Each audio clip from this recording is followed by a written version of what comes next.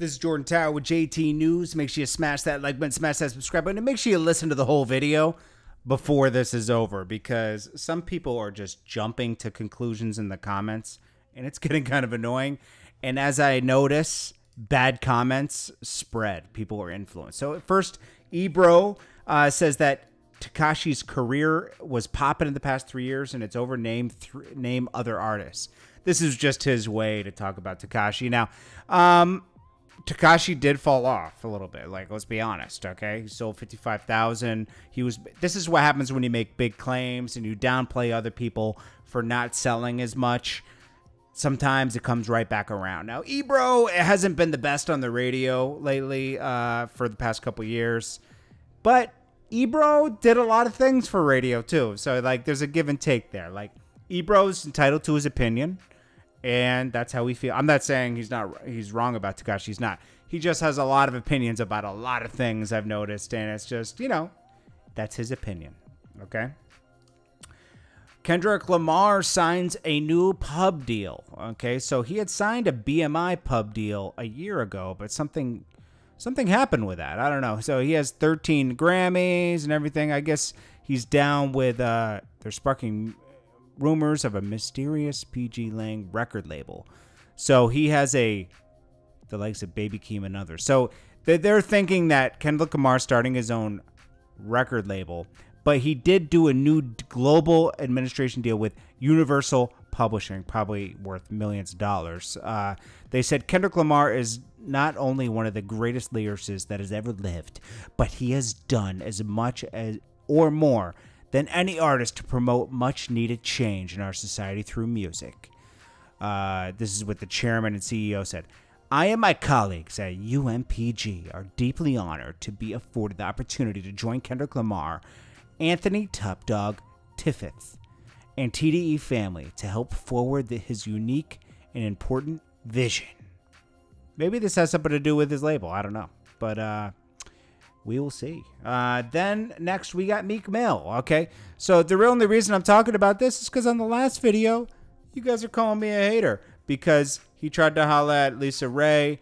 And I'm saying, hey, Lisa Ray's kind of, you know, it's over, you know, like I'm sure it's we all wanted Lisa Ray when we were younger, but like, come on, like, you know, it was a joke. You know, she wants that money. Okay. She even said it in the video. She said, and he can back up that bank account. See, they said something like this. She said, oh yeah, bring that too. She wants to get spoiled.